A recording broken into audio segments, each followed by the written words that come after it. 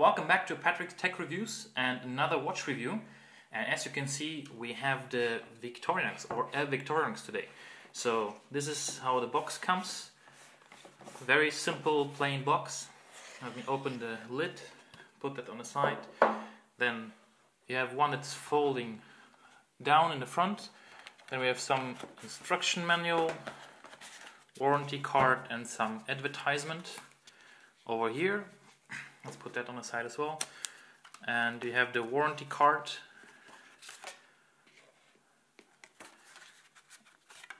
And let's put that on the side. We'll take the box out. And again, very plain, simple, black. You see the Victorinox logo here. And inside we have this one. So this is the model 241683.1. It is the green version with a rubber band. And let me just take it out. So inside as well you see Victorinox here, Swiss Army. We take it out from the pillow. Put that on the side as well. And this is how the watch looks. So I decided to go with the green one because I didn't have a green watch. I did like it a lot. And you might be asking yourself, what is this black thing here? Let me just switch to the other camera, which is here. So we're going to see it a bit closer. And here we go. So this is an additional protection of the watch. As you can see, it's like a plastic cover that goes on top and reaches all around the case, just to protect the glass furthermore. So now you can see that the glass is all inside there, and just to protect it further. But we'll take this one off. Actually, just look at it quickly. So you have the 2, 4, 8, 10, and 14, 16, 20, and 22. And it's very, very tight.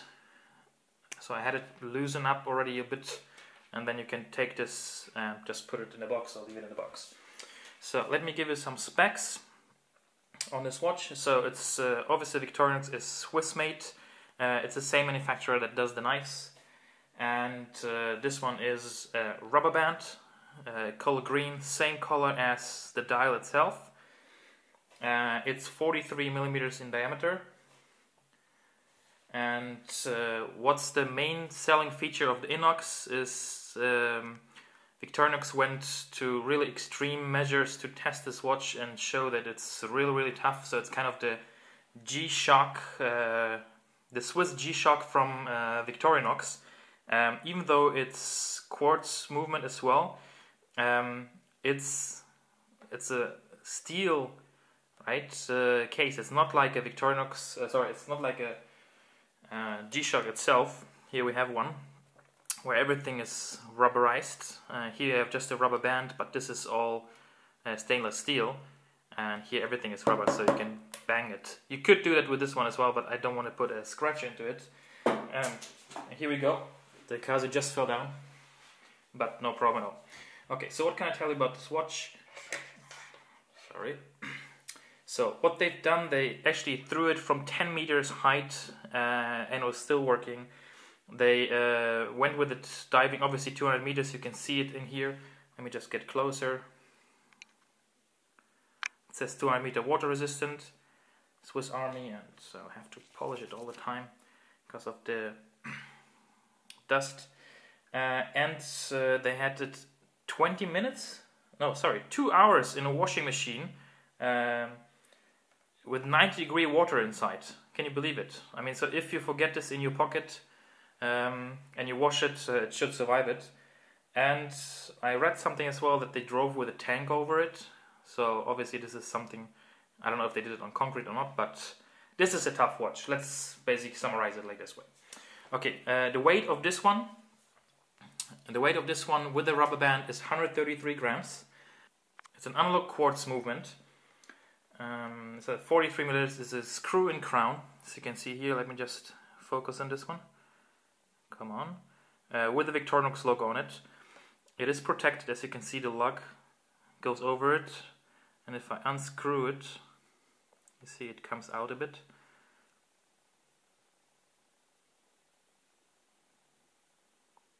on, focus.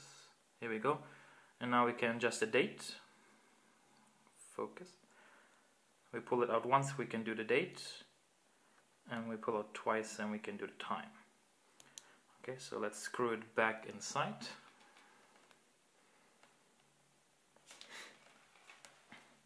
It has a battery end life indicator, so basically once the battery starts depleting to a level where you need to replace it, and the second hand will jump 2 seconds in a row, so it's like tick tick tick tick, and then it's gonna basically indicating you need to change the battery. It's a scratch resistant 3-layer anti-reflective sapphire crystal. Obviously you cannot see it here. Let me just see. It's still reflecting, obviously, but it is not bad. I mean, I have watches that are much more reflective than that.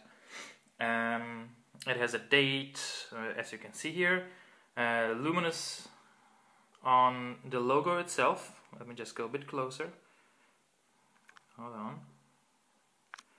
So you have lume on the Victorinox cross, lume on all indices, on the hour and minute hand, and the second one is a jumping red second hand, has no lume on that one.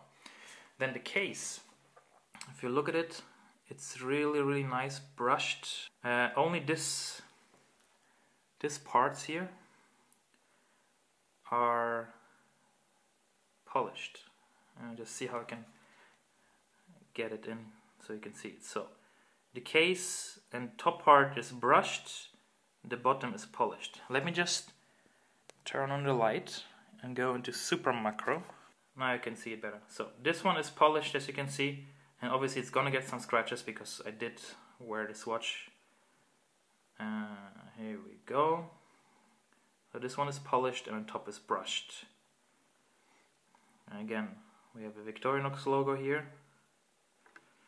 On the back side we have stainless steel, sapphire crystal, Swiss made, water resistant 200 meters, and Victorinox Swiss Army. Then the rubber band with the clasp, and another small Victorinox cross in the clasp itself. And now let's get out of super macro. So just to see some of the details, you have in red 13, 14, 15, 16 until 23. Then you have the little marks in between, and on the bottom you have Swiss made. Okay, let's turn off the light and focus. Let me just put the watch on for you so you can see it. And as well, one thing that I forgot to show is that we do have the Victorinox cross as well on the rubber band. Then you have 2 holders where you can put the band through, and then this is how it looks on the wrist. It's a really cool watch. I like it. It's kind of nice to have, I have to say like this, the G-Shock from Switzerland, from Victorinox, and this is the one. It looks really tough. I like the design, I like the polished and brushed look of it. Let me put this in this camera. And as you can see, it fits nicely on the wrist. It's actually very comfortable. The rubber band is not hard. It's very soft, but it still gives a good grip on the wrist because of the structure of the band. Let me just go into this camera again. Here you can see it. It has like this kind of hills, little hills on the rubber band, and that one basically keeps the watch in place very well. And at the moment you can get this one on Amazon, and put the link below, on Amazon for around between 410 euro. I saw the cheapest offer to 450. Regular price in Switzerland is I believe 465 Swiss francs. Let me just double check. Yeah, 465 francs. And at the moment I have an offer I've seen, which I put down in the link below, so you can find this one in the link below, as well as the blue version of it, where the dial is blue and the band is blue, for a really good price of like 360-ish or so. So if you're looking for a really nice watch, I recommend to look at the Victorinox, and they have it in different setups as well. They have it in different colors, in red, in green, in blue, in black, in gray. They have the paracord bands. They have it with a bigger diameter of 45 millimeters. It is called the I.N.O.X Professional. It's a diver's watch, or more into diving. It looks a little bit different from the outer design here.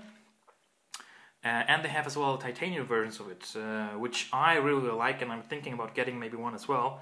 They have it in lighter blue. So this one you can get in dark blue, the offer I mentioned. Then they have a lighter blue titanium case, light blue band, and light blue dial, as well as orange. And they look amazing, really. They look really amazing. So if you would like to get this watch, just please check down in the description below. The links are there, and I would appreciate it. Otherwise, leave a comment below, ask any questions, subscribe, share, like, comment, and I'll see you in the next video. Bye!